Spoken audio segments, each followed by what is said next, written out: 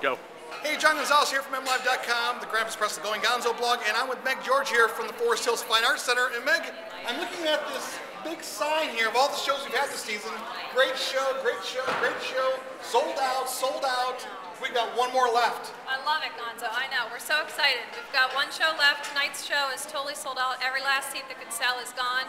And we have a Michael Bolton coming up in a month, and we hope everyone will join us. Well, it's going to be an incredible show. Michael Bolton always puts on a great show. He's known for his ballads, of course, but I think you better get your tickets soon, because I have a feeling once he gets closer to the date, they're going to go fast. It's true, yeah. We've actually seen a huge surge in the last week. I think people heard about the last two shows selling out, and they're in a hurry to get tickets now. So hope to see you soon. All right, thanks a lot, Meg. Thank you.